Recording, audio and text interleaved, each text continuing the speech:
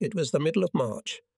The anti-aircraft fire over France was not too heavy, although the guns would start firing from all sides whenever some plane went off course and into a protected zone. On other occasions the night passed quietly. The bright moon peered into the cockpit of my Lancaster, and it was light, almost as bright as day. The French landscape below us was vaguely visible, partially obscured by a thin layer of white clouds. It was quite hot in the cabin. I shouted to the radio operator. "Hey, Hutch, turn down the heat." He replied, "Well, thanks for that." The heater in the Lancaster was located somewhere near the back of the radio operator's seat, so the long-suffering Hutch did not hide his relief. All around me, above and below, I could see other Lancasters flying toward the target. They were rushing forward like giant arrows and seemed to me far more formidable and powerful than ever. I was glad that this was the last raid before a short vacation. So far, I had flown 173 sorties with almost no rest. It looked too good to be true, and after this Stuttgart raid, I'm off to Cornwall to see my wife. Once more, I shall be able to stroll down St. Ives with my pipe in my mouth and my dog Nigger running beside me. Once more, I shall be able to stand on the shore, admiring the strengthening storm. In the evenings, I won't be suffocating in an oxygen mask. A cozy rocking chair and playing with my dog awaits me. No more having to plan bomber raids and think about bomb load options. The pleasant reflections were interrupted by a wild shout from the flight engineer. "The left outer is dying, sir." That's right. The left outboard engine had begun to fail. I could see it myself on the instruments. The engine was no longer producing the power it needed. My heavily laden Lancaster began to lose altitude rapidly. This was bad. If we turn back now, I'd have to fly again tomorrow night. Maybe the weather would turn bad. Maybe I'd have to wait another 4 days for a vacation. So maybe it's better to try to hold out. Scrive, my navigator, stood with his head against the ceiling, anxiously watching the speed indicator, whose arrow was going down fast. I asked, "What are we to do, Scrive?" "It's up to you, sir." "Okay, Scrive. Then we'll fly on at low altitude. I'll try to gain altitude before making a bombing run." The Lancaster slipped slowly out of the general formation and went like a wounded bird toward the ground. On all sides came alive anti-aircraft guns in Mannheim, Frankfurt, Mainz. I could see perfectly well how our guys break through the curtain of fire. But the Krauts weren't firing at me. Not even the machine guns were firing at me. Maybe they mistook me for their night fighter. High above me I could see the Lancaster in the searchlight, its wings shining brightly. I even thought I could distinguish individual airplanes in the light of the fires raging in the streets of Stuttgart. The whole city was on fire. A huge bomb whistled past me, hurtling downward. A few seconds later there was a big flash on the ground below where it had fallen. My airplane shuddered and danced like a light leaf. I remember at one point seeing a series of lighters 200 yards in front. It's really interesting to be under the bombs while piloting a heavy bomber. We dropped our load and my poor Lancaster literally bounced as the bomb fell out of its belly. I turned sharply and spun toward the ground. We hardly spoke during these tense moments. However, as we left the target area, the guys on board thawed out. "Vacation tomorrow." "Yeah, we'll take tomorrow off." "I'm going fishing." "I'm gonna get some sleep." "Vacation tomorrow." "My wife has been working in a war factory near London with no rest either, but now I'll be able to take her home. We can finally breathe the fresh and sweet air of Cornwall." Soon, having safely dodged the night fighters, we were over English soil. A few minutes later, I flew into my room and began hurriedly stripping off my clothes to jump into bed. As I passed out, I thought about vacation and the splash of the surf off the cliffs of Cornwall. The next day I was up late. My ears were still ringing and my eyes were red and watery, as if sand had been stuffed under my eyelids. I wanted to lie longer in the warm bed that was so quiet and peaceful. I wanted to take a nap, to be alone. After a year of continuous fighting, I was a little tired. I thought that human endurance has its limits. No matter how much you abuse your own body, it can't take more than it can handle. Charlie's squadron adjutant walked in. "Anything important?" I asked sleepily. "New assignment, sir?" There was genuine sympathy in his voice, or he was a good actor. "A new WD assignment? Where to?" "To Group 5 headquarters." I heard something like that before I went on leave. The group commander said that I had done quite enough, and yet the news was completely unexpected, and was a blow to me. Assignment to headquarters. That's all I needed. I found the phone next to the bed and called the group headquarters. Charles sat down on the corner of the bed and watched Nigger chewing diligently on one of my flip-flops on the mat in front of the fireplace. After a short talk with the Chief of Staff, I found out that all this was true. My squadron was to be received by John Searby, and I was to report to headquarters tomorrow afternoon. The Air Group Commander will explain the reasons. Apparently, he wanted me to help write a manual for future bomber pilots. Write a book? I've never done anything like that in my life, and the timing was perfect. Just as the real bomber offensive began. At the very least, I was willing to be base commander. At least then I'd have the job of preparing operations. But the worst part was my vacation was up. I asked Charles to send a telegram to Eve and explained what my crew should do. When I finished giving instructions, Charles nonchalantly picked up the phone and booked a large room at a local pub. In the evening we had a grand farewell party there. Wine poured down the river and many warm words were said. I stood up and gave a curt speech, glancing nervously into my glass. The other guys were quiet for a while, listening. I said that I had been in this squadron for about a year and that I was sorry to leave. I wished them luck in all the flying they would do without me. They were still listed as one of the best squadrons in Bomber Command and, in my opinion, just the best. It's hard to say anything coherent in a position like mine. However, when I sat down, there were a few cheers of approval. And then the big drinking started. The next day I arrived at Grantham. Air Group headquarters, like any other headquarters, is quite an entertaining place. It's a realm of calm, cold business. The girls of the CDUSS Yuri are scurrying back and forth with cups of tea. Tired men walk the corridors with red folders in their hands.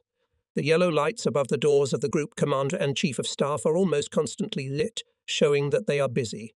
Great decisions are being made here every minute. Everyone is constantly running out of time, and it cost me a lot of labour to squeeze into the hustle and bustle. I stayed there for a day or two and even tried to get serious about working on the manual, but the Group Commander sent for me. Air Vice Marshal Corriton left, which was deeply regretted by all the personnel of the group. His place was taken by Air Vice Marshal the Honourable Ralph Cochrane. He was a very intelligent man with outstanding organisational skills. He immediately congratulated me on my buckle to the Distinguished Service Order, and then, without taking a breath, "How would you feel about making another flight?" I shuddered. Again anti-aircraft fire, again fighters, but still found the strength to clarify loud.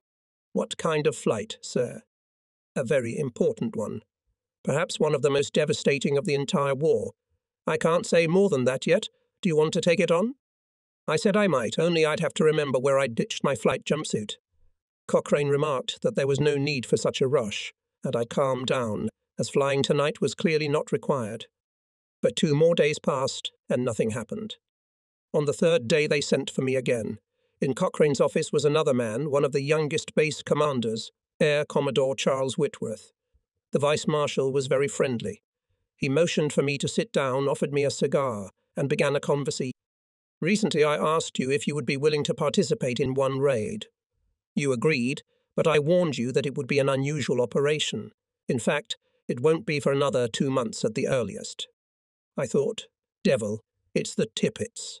And what for the sake of which I agreed. Moreover, the preparation of this raid is becoming so important that the Commander-in-Chief has decided to form a separate squadron, especially for the sake of it. As you know, I trust you, so I've decided that you will be the one to form it. I think you'd be better off using Whitworth's base at Scampton. As for crews, it's best if you select your own. Lieutenant Colonel Smith will help select the ground personnel. Each squadron will give you the men you request. You should hurry, however, as you will not get too much time for training. They are of exceptional importance, so get to them immediately.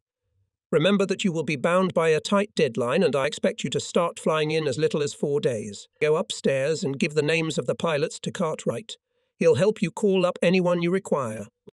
But what kind of training, sir, and what kind of targeting? I'm afraid I can't say more than that at the moment. All you have to do for now is to pick up the crews and get them ready to fly. Then we'll meet and I'll tell you the rest. How are the planes and equipment? The group engineer, Major, will do whatever it takes. Goodbye, Gibson." And he returned abruptly to his work. That was the signal for me. There was a big raid planned for the evening, and it had to be prepared. As I was about to close the door, he threw me a backhanded glance. "Let me know when you're ready. And remember, don't say a word to anyone. This is just a regular new squadron. The strictest secrecy is required." Already in the corridor, Charles said to me, "I'll see you in Scampton. If you stick around for a couple days, I'll have time to get everything ready for you. How many guys are you going to bring?" "About 700. I was left alone in a completely dishevelled state of mind. Charles went to Scampton, and I started up the stairs to meet the people who had a decisive influence on the life of the Royal Air Force, although the general public knew nothing about them. These people were mostly too old to fly, so they dealt with matters of equipment, armament, personnel, and so on.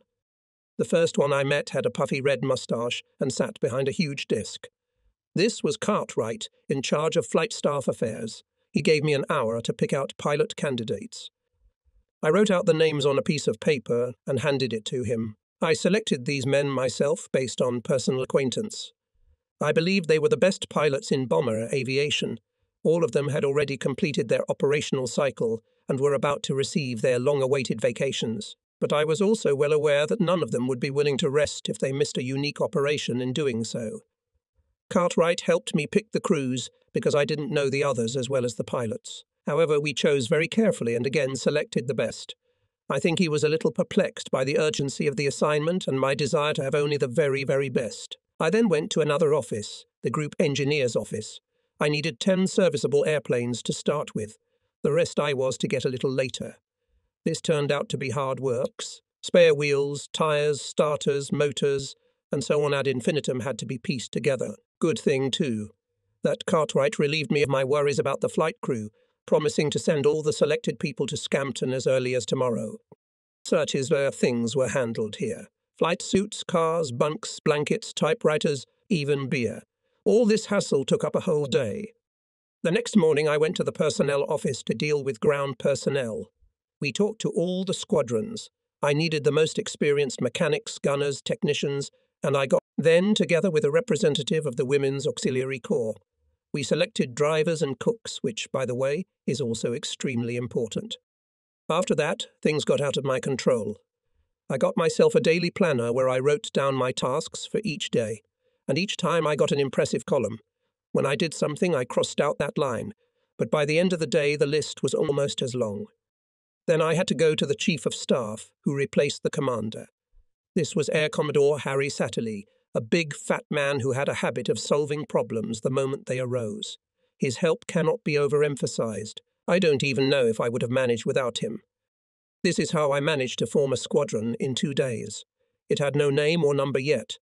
We acted too quickly for the relevant department of the ministry to swing and allocate us numbers and letters, so we decided to call ourselves Squadron X for the time being. Full personnel arrived at Scampton the next morning, and training began in the afternoon. The group commander said we wouldn't get much time, so we started immediately, but we had hard work ahead of us. Meanwhile, somewhere in London, other people were working even harder. They, too, were in a terrible hurry. They didn't wear uniforms, and they didn't have awards. They worked with blueprints, metal and explosives in concrete bunkers. Occasionally they would appear on the windswept hills of Wales to conduct their high-profile experiments. And then it was back to work, work, work, work. The next evening I arrived at Scampton with Nigger, who was bouncing merrily along trying to catch my heels. In the dining room I smelled the distinctive odour of a party. It was. All the guys were gathered in the hall. I knew them all, pilots, navigators, bombardiers, but there were a few unfamiliar gunners and radio operators. In a few seconds I had a glass of whiskey in my hand and a beer splashed on the floor for Nigger, who was obviously thirsty. And then a conversation ensued in which we reminisced about matters of bygone days. Men, raids, bases, bombs. It was the kind of conversation that only pilots can have, but not movie pilots. They were lively, cheerful guys who had been through a lot. This was immediately evident on their faces. However, they were ready for new challenges because they were the best aces of bomber. Altogether, they knew more about the art of bombing than any other squadron in the world. Australian from all over the world.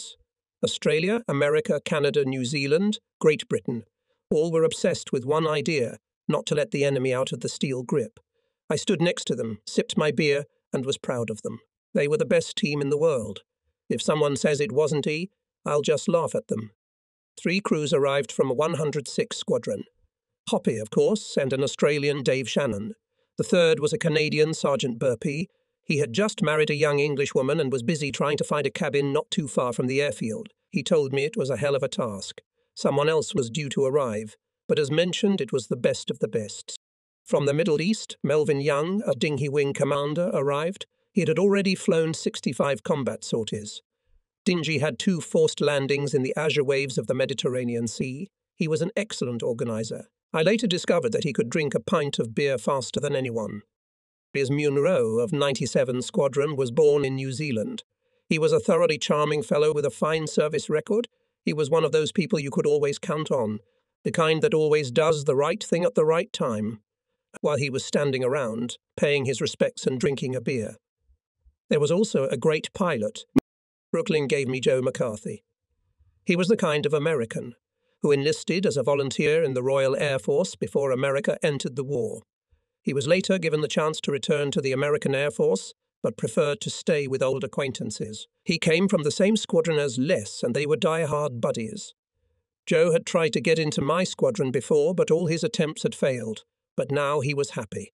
We sat up until midnight, filling our glasses every now and then to toast the accomplishments of ex-squadrons. Portraits of Victoria Cross recipients. Babe Leroyd and Sergeant John Hanna stared back at us from the wall. These 2 men flew from Scampton Airfield and received many honours, including top honours. Henry Model came from Ayton. He was the school's champion runner and became one of the best pilots in 50 Squadron. He stood quiet and sober, for the most part refusing to drink. Henry later became one of my main helpers in organising training. There were others here as well. Mickey Martin was born in Australia, as was his buddy Jack Lego, a fine navigator. Bob Hay, Toby Foxley, Lem Knight, Len Chambers were all Australians too. They all had distinguished flying crosses and all were very pleased with themselves. My own crew played with Nigger. Then Terry, Spam, Trevor and Hutch went to bed, which should have been done a long time ago. Nigger knocked over 4 full mugs. Leaving a long winding stream behind him in the hallway, he too retired to rest. The party dragged on, and Charles Whitworth joined us, along with his deputy Briggy. They attempted to organise a dignified meeting for us, and they succeeded completely. It would soon become clear to even a casual observer that this was an unusual squadron. The regulars in the mess hall began to look at us with curiosity. They had never before seen such company gathered in one squadron. Many had 2 distinguished flying crosses, almost all had one, and some had the Distinguished Service Order. I'm sure everyone began to wonder, what's going on here? Immediately the most incredible rumours began to spread. Have you heard that a new select squadron is being formed? They're going to Russia. No, to North Africa. Something special. Yes, very special. The boys were noticing this. They felt a sense of wonder and interest. They were proud to be in a special squadron, but they still wanted to know why. Finally, Canadian Coles asked me the fateful question. It was very late, but I remember my answer very well. I know less than you old men. But we will meet tomorrow at 9:30, and then something will become clear. The next day I got everyone together. In all I had 21 crews or 147 men. Pilots, navigators, radio operators, flight engineers. Almost all of them were veterans. I remembered this briefing room from 1939, but now it was packed with young, carefree guys who were eager to find out what was going on. I seemed like a real old man among them. My speech was short. I said, "You are here on a special mission. You are a select squadron, and you are to conduct a raid which I am told will be of great importance. Some say it will even bring the war closer to an end. That's all I can say. I don't know where it is. I don't know what it is. But what I do know is that we're going to have to exercise day and night, flying at low altitude, so you can fly the airplane even blindfolded. If I tell you to find a certain tree in the middle of England, that means you are to bomb that particular tree and no other.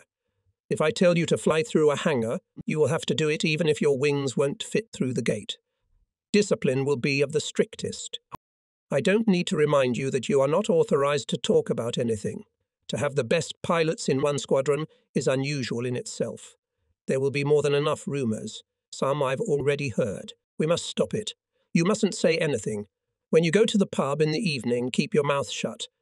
If the other pilots ask you what you're doing, tell them to mind their own business. Only secrecy will ensure the success of the operation. I'll need a couple more days to finalize preparations, and I need your help. Most of you have been in the service and know exactly what's required. First of all, we need to test our new planes. Then you, Bill, should take your crew and check out every lake in England, Scotland, and Wales that you can find. You must photograph them. I should have those pictures in 36 hours. This morning, the team commander on the phone ordered me to get on it. Why it was necessary, I didn't understand. The guys apparently didn't understand either. Then I continue. So let's not jump to conclusions. The group commander wants training cards for his retraining teams, and we're the only squadron so far that can help him. That was the first batch of lies I had to let out. I said a lot of other things later. I don't remember them all. Something about discipline in general, about flight discipline, about working hours and layoffs. Oh yes, no layoffs. Then I, along with Henry and Melvin, started dividing the crews up into sections. They picked people they knew. People got rooms and offices, and I went upstairs. My own office had one chair, one desk, one telephone, nothing else. The room was empty and cold, because the hangar heating hadn't been turned on yet, but I couldn't pay attention to that. There was still a lot of work to be done. I used to have an adjutant, Humphrey, who relieved me of the paperwork. He'd been a clerk in peacetime and had gone up the ranks in the war. Humphrey really wanted to fly, but he was too short-sighted. But he was young and smart. I needed just such a man now, so I called the group headquarters and asked them to send me Humphrey within 48 hours. But for the next few days I was to be without an adjutant, and the work of forming the new squadron fell on the strong shoulders of 3 men whom I must mention separately. The very first was Staff Sergeant Powell, who became petty officer of the squadron. He interviewed all the airmen, assigned them bunks and lockers, kept order, and supervised the unloading of all sorts of property. Chief I. Powell was a short jumper, who did not resemble the hard-headed petty officers of the old days. He turned out to be a good psychoanalyst and treated people very politely, able to find the best in a person, although Powell himself did not realize it. It was he who laid the foundations of a healthy atmosphere that later served us well. He was a great little man, a king in his own way. The second was Sergeant Hebron, who was in charge of the office. The group headquarters kept their promise, and we received everything we needed to equip the planes and pilots. However, they forgot to provide us with typewriters and stationery, as well as clerks. So Hebron had to beg, borrow, and sometimes steal everything needed to run the bureaucratic machine. We already had to issue orders and conduct correspondence. Since Hebron was the only one who knew how to use a typewriter, he had to work for 18 hours filling out various forms, drafting documents, and typing orders. Sometimes he would ask me to spare someone to help, but what could I do? The third was a woman from the auxiliary. I didn't even remember her last name, but I remember her name was Mary. She was the kind of woman who makes a great wife. She found out about our problems and transferred to us from one of the neighbouring airfields to help with the paperwork. If all this had happened in the civilian world, she could have charged a lot for overtime. So this trio got down to business, turning the crowd into a squadron, and I sat in my office, amazed at the flurry of activity swarming around me. For the first 2 days, Jack Lego and Bob Hay had been busy selecting flight charts, setting up bomb sites and checking bomb throwers. They already knew that bombing would be one of our main activities for the next 2 months. The link commanders were getting their units in order. They faced numerous problems that there is simply no way to describe. There were no parachutes, no life jackets, no compass keys, but it was to be hoped to get the squadron up to speed in just 2 days. The girl kept typing. Chief I was dealing with the men. The ground staff was swarming like ants around the new planes. The Air Ministry finally deigned to realize the fact that a new squadron had been formed and assigned us a number. We became 617 Squadron. We received the letters AJ as our identifying marks. They immediately put them on the fuselages of the bombers. I got to know all the crews little by little. The pilots introduced their men to me. In a short conversation, I tried to find out who was what. Then the crew would leave my office and the next one would appear, and so on. But there were a few people I had to turn down, even though it didn't denigrate them in any way. There were other problems. Group headquarters ordered squadrons to send to my disposal the best people, but some of the commanders took the opportunity to get rid of junk. For example, from my own 106th Squadron arrived 2 people who I was still trying to get rid of, so I sent them back and asked Charles, the adjutant of the 106th, to explain what I thought about it. From other squadrons, 2 pregnant women from the auxiliary were sent to me, who were of no use anyway. Someone else tried little tricks that I just hate to mention. But by the 3rd day, everything was ready to go. We could start training, and the whole squadron was convinced of that.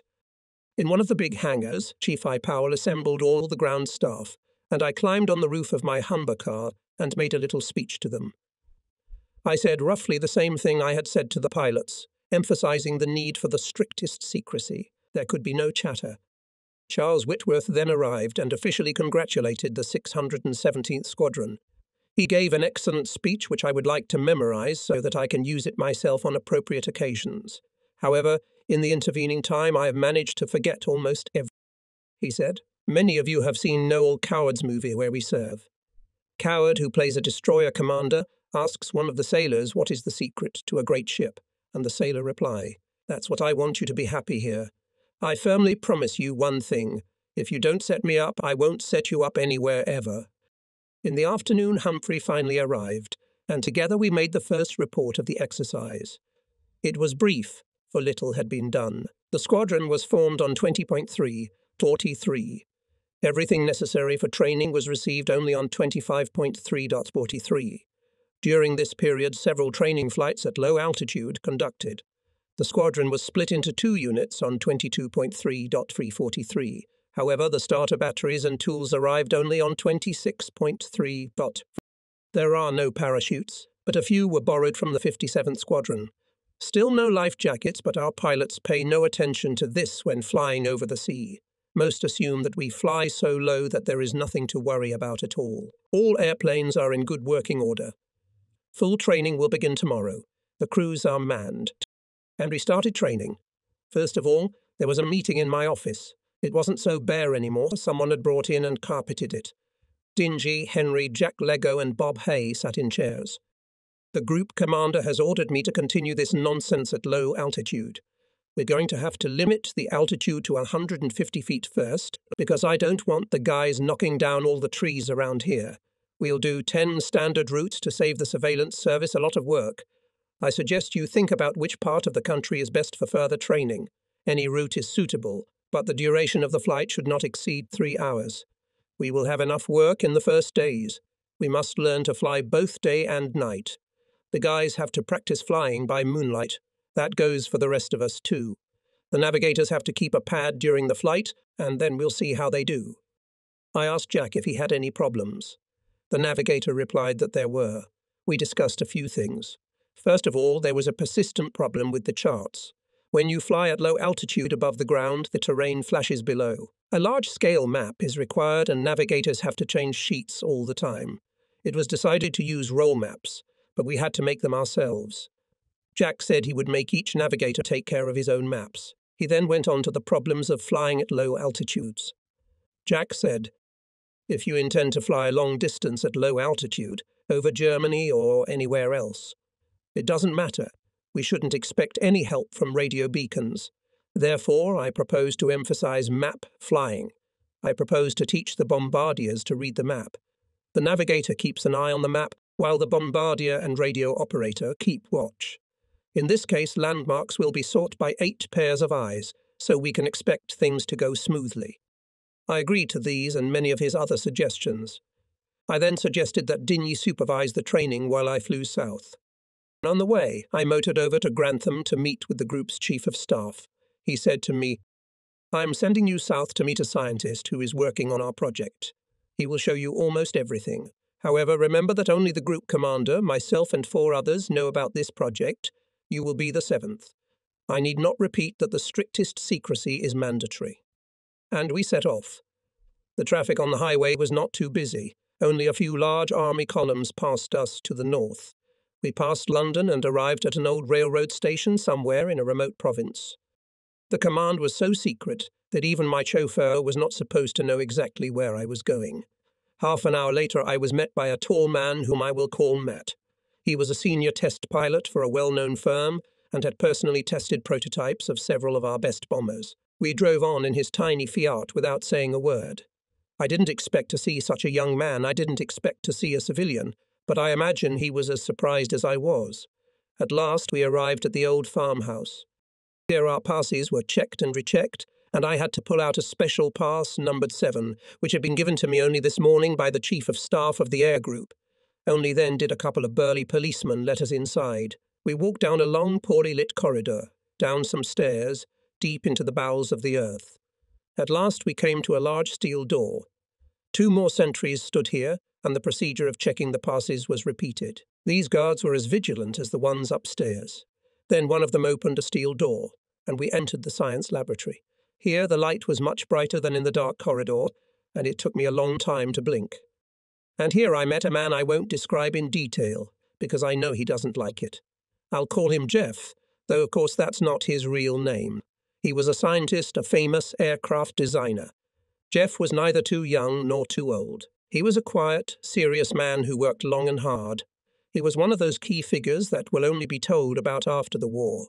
Jeff looked us over carefully and only then said, "It's good to see you, but I don't suppose you know why you've come." Not the slightest idea. The group's chief of staff said you'd let me know everything I needed to know. His eyebrows crept upward. So you have no idea what your objective is? Not a clue. This is inconvenient, too inconvenient.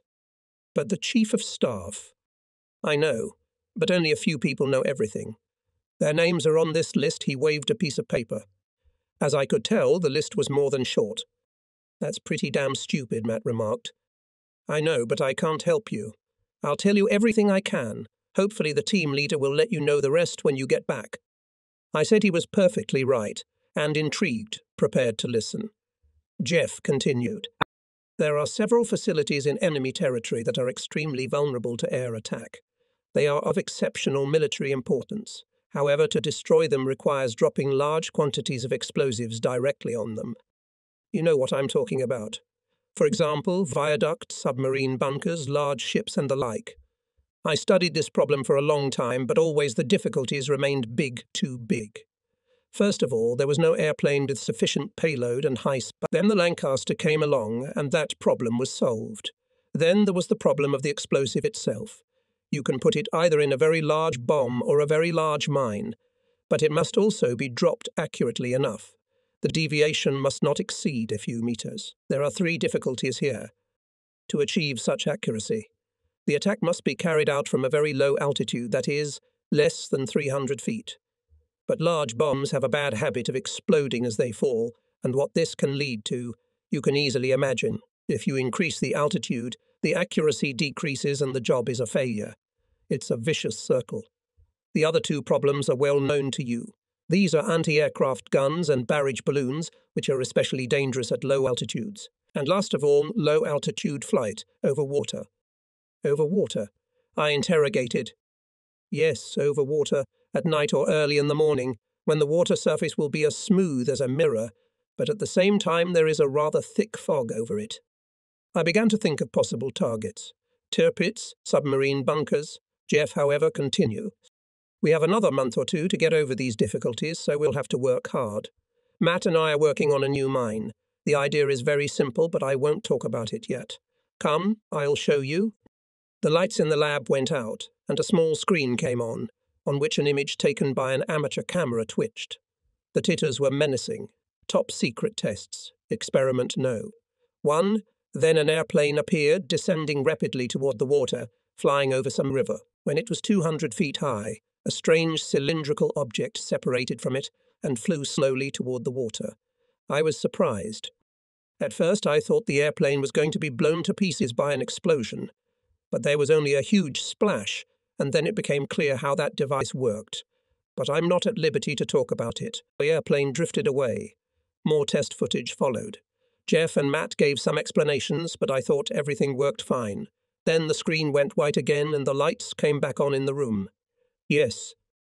You see, the special mine can handle these problems, and it works. But it's only a quarter life-size model after all. I fear we'll run into a host of difficulties when we move on to real mines. Have any real ones been made? I interrupted. Not yet. know. The first one will be ready in about a week, and at the same time the Lancaster will be modernized to carry it. The Avro firm has a tremendous amount of work to do to modify the planes. I imagine they're working around the clock. Now I want to know something from you. Will you be able to keep up with the required flight pattern?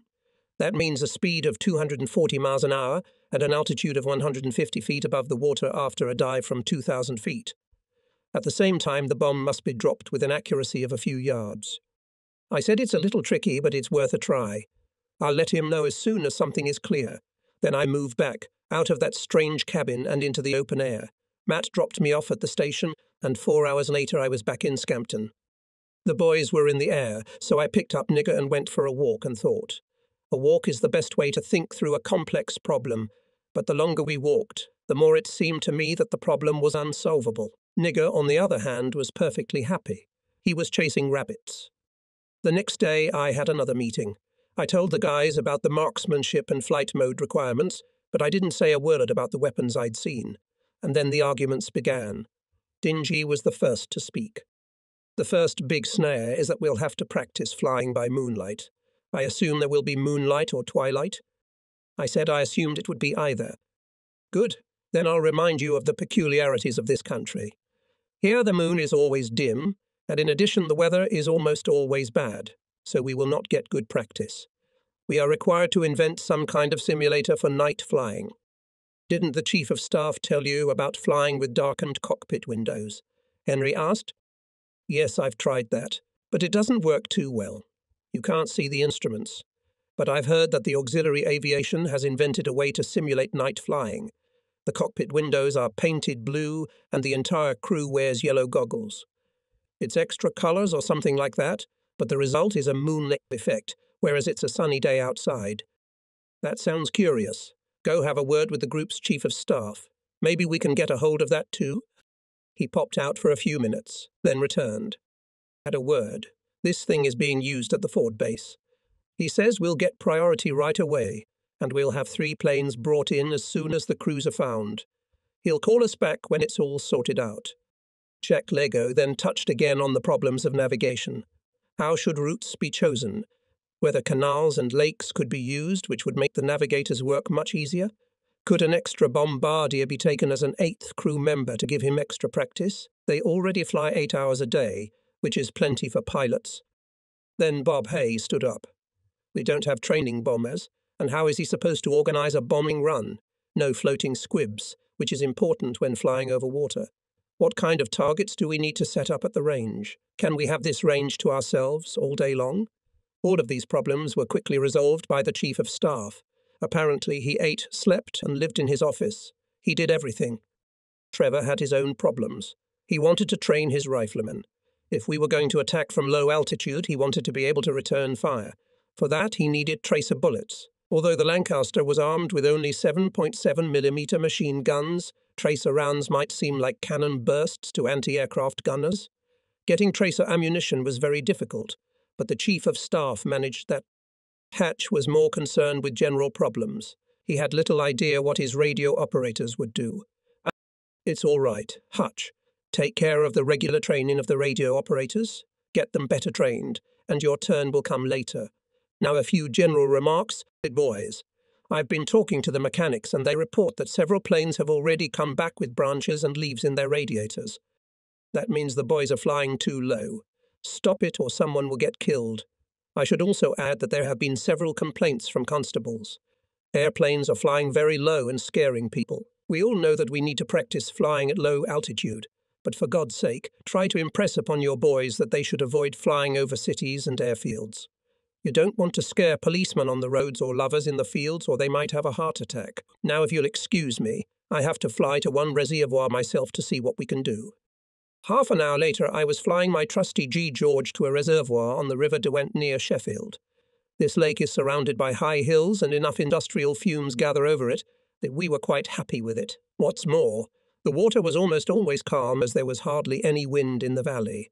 Remembering what Jeff had told me, we began to dive to gain the proper speed at 150 feet as far as we could tell. After that, we dropped the bomb.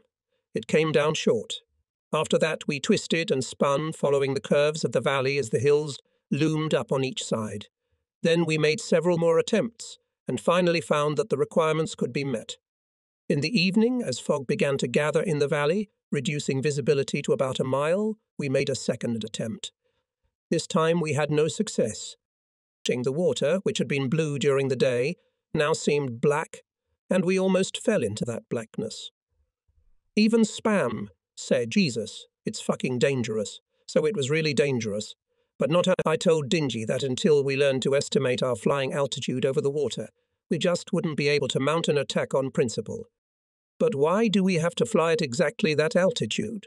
Poppy asked. "I fear there's a catch here. A scientist I met with told me that in order for the weapon to work, you have to fly at an altitude accurate to a couple of feet and a speed of a couple of miles an hour. So much for the challenge." The next day the air group commander sent for me. When I entered his office, I saw 3 large parcel boxes on the floor. He handed me a screwdriver. "When you see what these are, it won't be too hard to guess, although I'm not going to tell you where they are. Jeff called me and told me you can't prepare the squadron for the unknown. Still, he'll give the final details. However, let me remind you that you remain the only person in the squadron who is allowed to know the target well in advance of the day of the attack. Now open these boxes." They were all carefully nailed shut, with fragile cargo written on the top. Since I'm not a carpenter, it took me quite a while. Finally, the screws gave way. We lifted the heavy lids together. In front of us were 3 models that had been exceptionally carefully crafted. There were even tiny trees. At first I was relieved, thank God it wasn't a Tirpitz. However, this was something unexpected. 3 dams, very large dikes. Then the group commander said, "Now you have seen what you are to attack. Take an airplane and fly to meet the right man. When you return, report back." Professor Jeff was in his office. I thought he even seemed pleased to see me. "How's training going?" he asked. I told him that it was okay during the day, but much worse at night. Standing 150 feet above the water was proving almost impossible. "But you think you'll be able to achieve it?" "Yes." "Good. Now let's get to work. Matt, did you grab my downward file?" "What is it?" I inquired. "It's the code name for the operation you're facing. The air group commander informed me that he showed you the targets." It was hard for me to make sense of my feelings, since I didn't know where these causeways were. Cochrane had talked about fog and industrial fumes, so it was an urban area where it wasn't too hot. Matt handed me a cigarette. Jeff opened the folder and began. "The dams whose models you saw on reservoirs in the Ra Valley. The weapon you saw in my lab is called the Downward. I think that by using the invented weapons properly, we will be able to destroy the concrete walls of those 3 dams. But can't smaller bombs do that?" Jeff laughed. "No. A lot of people think they can. They think a dike is just a curved surface that holds water in, like the arch of a bridge. There are dams like that, but in our case it's a little different. These leaves are supposed to hold water with their weight. They are 140 feet thick of concrete and brick and 150 feet high. So you can easily imagine the sheer volume of masonry that would have to be demolished to bring them down. But let's start at the beginning." I prepared myself to listen attentively. As you know, the Ruhr Valley is the most industrialized area of Germany, mainly because of its coal mines and steel mills. I know that most of Germany's factories are now scattered around the country, but it is simply impossible to move heavy industry plants. So the Ruhr Valley is still an important target, even if your guys would do anything to tear down every house there. However, the industry of the Ruhr has a vulnerable spot: to water supply. The Ruhr River itself is too small to supply enough water. The Rhine is too far away from cities like Essen and Dortmund. So in 1911, the Germans built a huge dam blocking off the Mon Valley through which the Ruhr River flows. The main idea was to try to create a water reserve by collecting what fell in the Ruhr Basin during the winter rains. This reserve could then be gradually drawn down in the summer to maintain the river's water level in supply cities and industries. Before the dam was built, the water supply was highly irregular. In addition, the dam improves navigation conditions in the lower reaches of the Ruhr and provides water for the hydroelectric power plant. Needless to say, the Germans are very proud of this dam. Besides, it looks very beautiful, an example of Gothic architecture. The dam is 850 yards long, 140 feet thick and 150 feet high. The resulting lake is about 12 miles long and contains 140 million tons of water. At the same time, the Germans built another dam not far away, called Zorp. It is much smaller and is a high earthen rampart about 600 yards long with a concrete frame.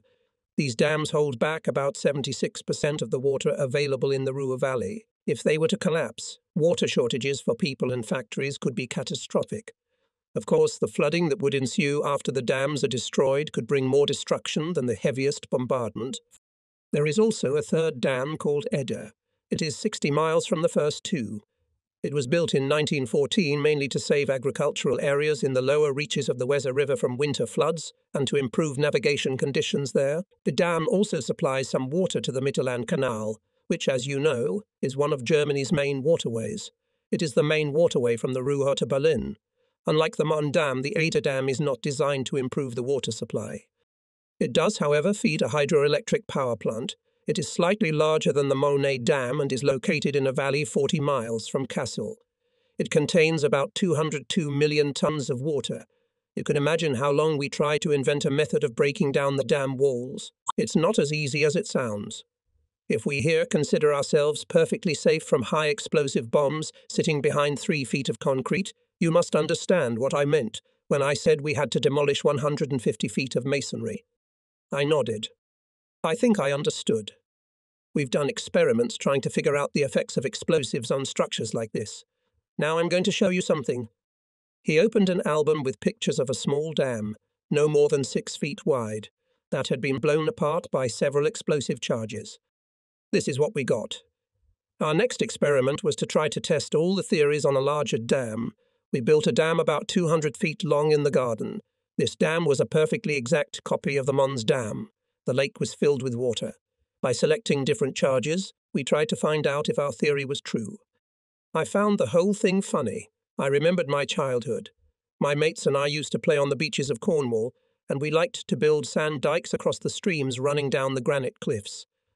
We would make quite large pools behind the sand barriers, and when we were called for lunch, I would destroy the whole structure with one swing of a stick, and the water would rush gurglingly to the sea.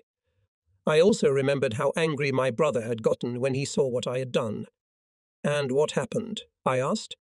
What needed to happen? After a few experiments, we managed to set the charge in the right place, and it worked like the bomb the Lancaster would carry. The dam cracked. It split all the way to the bottom. After a few more charges were detonated, the dam collapsed and water rushed into the garden. But that's not enough. We have not yet conducted full-scale experiments. We learned that Midland County Council had built a dam to supply water to the town. We wrote to them and I asked for permission to blow up their old dam so that water could fill the new reservoir. After a little hesitation, they gave us permission to do so. After several failures, we managed to destroy it. Here are the pictures. I peered over his shoulder. The dam had been breached all the way to the bottom. The gap was about 3 feet wide. There was a dead frog lying on a pile of dirt at the bottom. After this experiment, we had a more or less accurate idea of what we were capable of. Then we had to find a suitable weapon. You have already seen it, but we weren't finished yet. He was silent for a moment and added, We haven't finished quite a bit. The smaller models of my weapons are operational, but we haven't had a chance to test the larger samples. They're not ready yet, but I think they'll be available in a few days, so we've scheduled the tests for April 16th. If the large sample works, Avro will rebuild 25 Lancasters to carry them. It's a pretty big job, because the mines weigh a lot and are about 11 feet in diameter. And then there's the time factor. The ordnance factory has to make the mines, and you have to learn a special method of dropping them, all of which must be completed within a month. Why is that? I asked. Because the dams should only be attacked when the reservoir is full of water.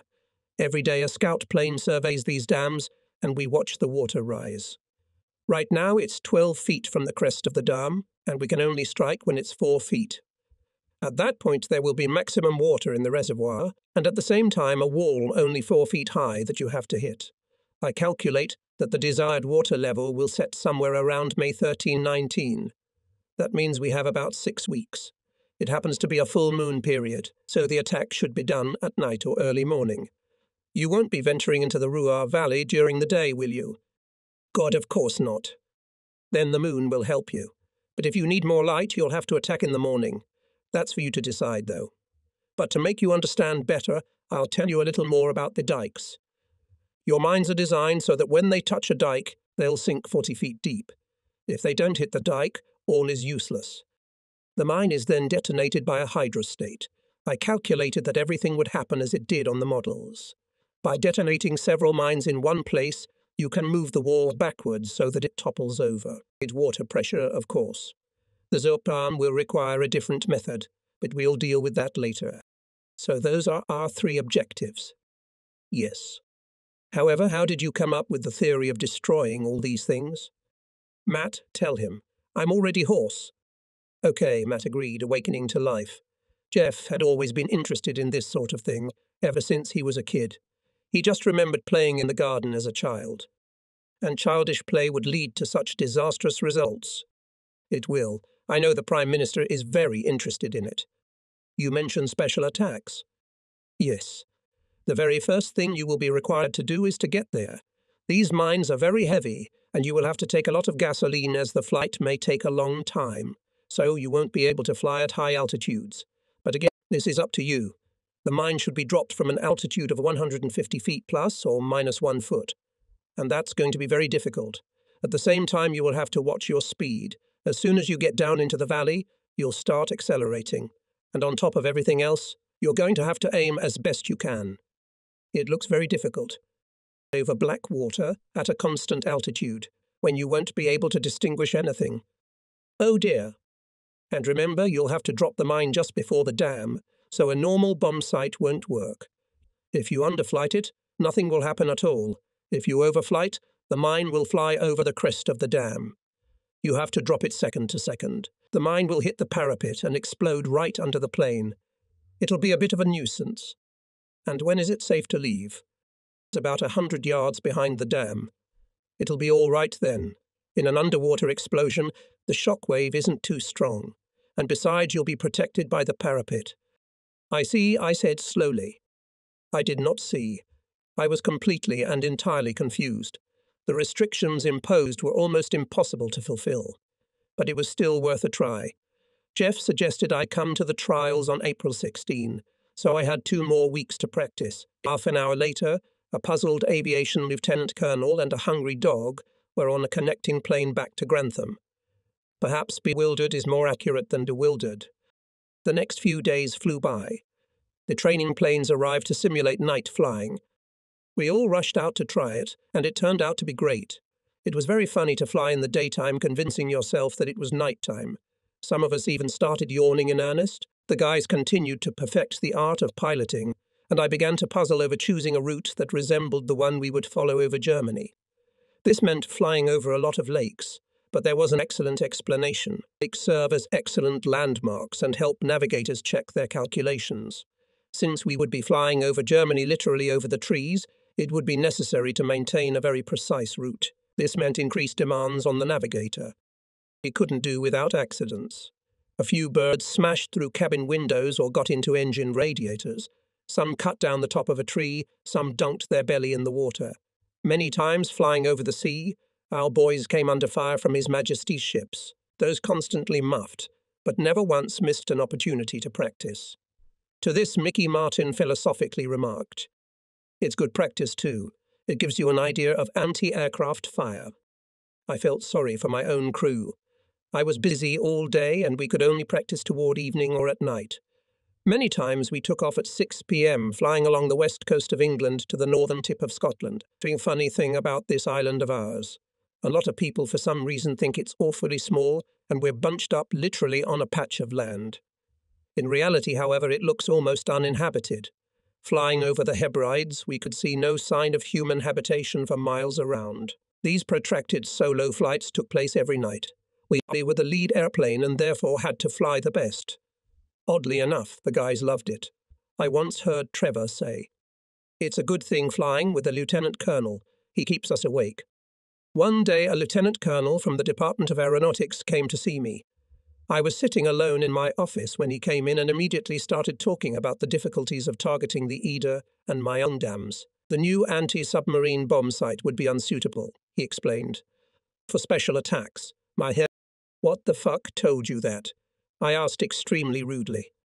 He began to explain. He was an expert on sightings, and he had been privy to the secret, so he could help us. No one else knew. I calmed down. Together we managed to come up with something, although the idea was his. He took a piece of paper and drew some converging lines and then explained what it was. It was a variant of a primitive sight, resembling an obsolete rangefinder. We determined from the photographs that there were two towers on the causeway, with exactly 600 feet between them. Our mines were to be dropped at a very specific distance from the dam. He calculated everything, as he was an excellent mathematician. Then he brought in a corporal with a jigsaw, and in half an hour the prototype site was ready. It cost a little cheaper than a postcard. That same day we took to the air and I tried out the new site on a dam near Sheffield. It worked. The lieutenant colonel was very pleased that he had been able to help us and flew back to London satisfied. Another one of the behind-the-scenes figures. What was his name? Dunn. I was pleased too, and ordered Bob Hay, along with the bombardiers, to get busy making sites according to the proposed pattern. From that day on, the rumble of exploding training bombs rang out constantly at our range in Wainfleet. We soon achieved unheard-of marksmanship. Staff Sergeant Clifford dropped 8 training bombs from an altitude of 150 feet, with an average deflection of 4 yards. In the evening he was supplied with 3 mugs of beer. The next day Lee's Knight achieved a deflection of 3 yards. He too was offered a drink, however he declined. We soon moved on to night practice, and again it proved to be much more difficult. Although we could clearly see the targets, we could not see the water. It was quite impossible to maintain an altitude of 150 feet. Some flew too low, scraping the belly of the airplane on the water. Others were flying too high. After the second night bombing sortie, Dingy sat down, wet as a mouse. It's all useless. I just don't see how we can accomplish it. I had to agree. Why not use electric altimeters? Ours determine altitude to an accuracy of 50 feet. Personally, I don't see the need to keep it accurate to a foot. We can easily keep plus or minus 10 feet. Why do we need 2 feet? Nelvin, like the rest of the guys, didn't know the purpose of the operation. I mumbled something about submarine bunkers or the Tirpitz, but an electric altimeter would only work offshore or over a harbour. I knew it would simply fail in the valley. There were too many hills around. I'll give it a try, I promised, not intending to do anything. But the problem of altitude retention remained our vulnerability for a few more days. In the end, it was solved by a surprisingly simple method, but more on that later. By the end of the 3rd week, all crews had made about 20 night flights and could find the tree I demanded to find. The navigators worked just fine. We dropped about 1,500 training bombs at the range and the average error was less than 25 yards. With basic training completed, we could begin route selection. We needed to find as accurate a simulation as possible within England. This gave the boys a chance to practice breaking through enemy air defences. We had to send for Charles Picard, the famous F. Freddy pilot who knew better than anyone the location of enemy anti-aircraft guns in the coastal areas of Holland and Belgium. He took out of his safe a map on which all areas of the coast with strong air defence were shaded in red. He showed me how to plot a winding route that at no point would be closer than 1 mile to a gun. Then Charles Whitworth and I, with the help of the Group Chief of Staff, tried to depict the same route over England. This proved easier than we expected. The flight across the North Sea was depicted as a flight across the North Sea. Only halfway through did the airplane turn back and end up over England again. It crossed the coast over the Wash, which resembled the Dutch islands. Then it would go from the junction of the canals to the railroad junction, thence over the canals to the automobile viaducts, because they were clearly visible in the moonlight. But each turning point was chosen to correspond to an actual point over German territory. If we had to turn over a particular bridge in Holland, we turned over a similar bridge in Norfolk. Instead of the River Rhine, we had the River Trent. The hills of the Rue represented the Cotswolds. Instead of Lake Myung, we used Uppingham Reservoir, which is very similar in shape to the German reservoir, though much smaller. Lake Colchester portrayed the calm waters of Eder Reservoir very well. It was all very, very similar. On the way home, we crossed the English coast at Norfolk over the same sand dunes that are near Hook of Holland. There was even the exact same windmill and radio station mast. Moreover, the distances were almost identical to the real ones, which was perfect. We knew this because we had flown the whole way ourselves and had seen for ourselves. After the training route had been practiced, I gave the maps to Jack Lego and ordered that all crews be trained to fly at blind. But why lakes? Are we going to be defined by lakes? That's right. I told you. They're reference points. I habitually lied. It's not hard to imagine how much the Germans would have paid to find out. If they had found out, the air defence of the dams would have been immediately reinforced. We knew, however, that the state of the defences remained the same as at the beginning of the year. Even the double anti-torpedo net was beginning to rust from old age. But we were taking the most stringent security measures. All phones were tapped. One guy called his girlfriend and said that he couldn't make it, because he was flying out in the evening for a special training session. The next day, in front of the squadron, I gave him a good beating, explaining that such talk could well end in court. There was no more unnecessary talk. Sentries were posted all around the airfield. Every person working at the base, man and woman, was read an instruction to maintain military secrecy. All our letters were perlustrated, and if the censor found even the slightest hint of an impending operation, the letter was returned. Special plainclothes policemen patrolled the neighbourhood. Their job was to eavesdrop. They did an excellent job. Someone said even one barmaid was exiled for 3 months. The same draconian measures were in effect everywhere, at the war plant, at the firing range, at the Air Ministry. If we recall what happened, we should recognise that all military and civilian persons willingly cooperated with us. They knew that they held 125 lives in their hands, and they kept quiet. So 3 weeks later, the prospects began to look brighter. Training and secrecy were in sync. The weather smiled on us, the planes flew themselves. The crews began to get used to flying at low altitude, and no one crashed. Pilots began practicing group flights at night at low altitude. Training bombing was characterized by a fairly high marksmanship. In reality, only 2 serious issues remained unresolved. The first, the weapon itself. The second, the retention of altitude. High morale distinguished our squadron, which was turning into a single unit. Adjutant wrote in the squadron diary on April 14. The entire 617th permeated with a sense of unity. Officers and enlisted men give themselves to their work with great enthusiasm, not only during flights, but also during the cleaning and clearing of hangars and facilities. I think we're starting to have a tradition. On April 15, with a month to go, the air group commander called. Bob Hay and I were to fly to Parkstone, a place on the south coast, not far from the French coast. That's where the first tests of the new weapon were to take place. We set about solving the first problem.